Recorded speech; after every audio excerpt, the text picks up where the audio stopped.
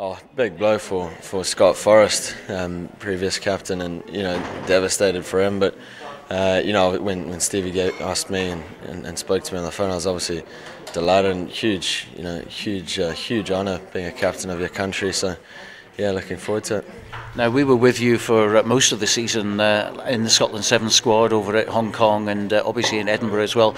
Mixed fortunes last season, it has to be said, but obviously a lot of experience for you, and it's been quite a year for you as well, coming back from injury and of course going out to New Zealand as well. Yeah, it's been a bit of a roller coaster. There was a big blow getting injured, but then it suddenly all sort of took off when I came back.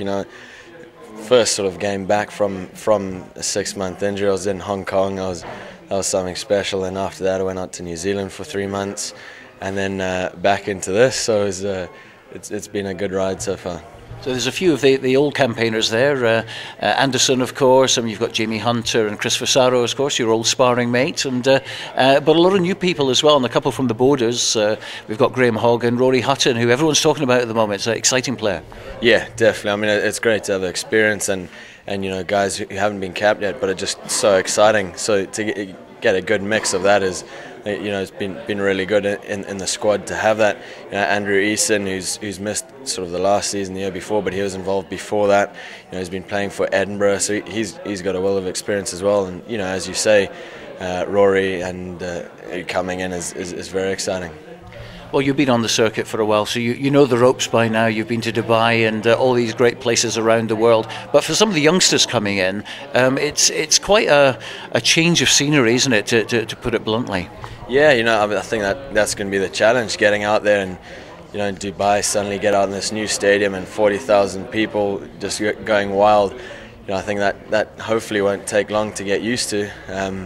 But it is something just so different that we just never have, playing club rugby or anything over here. So it's a really good experience, but hopefully we switch onto it pretty quickly. So how are things shaping up? Looking good. Yeah, we've been the build up. Most of us went to Singapore for a sevens tournament out there as the Scottish Thistles, and that was a good learning curve. Had some good results there. The build up now has been really good. Guys have been pretty focused, and training's been tough, but that's what we need to do before we get out there and sort of prepare us well. So how about the targets for this year? No doubt that elusive semi-final is high on the list. Yeah, no, we had a goal setting yesterday, and that was all right in the front of our minds, getting that semi-final. And once you get into that, the final's right there, and winning the final. But definitely getting that semi is a big priority for us. Because it's a big difference in points as well. It's something like 4 points for a quarter-final, but 12 for a semi. Yeah, no, it's huge, especially for the rankings. Coming into the next tournaments, World Cup and all that. So to get that semi would be brilliant.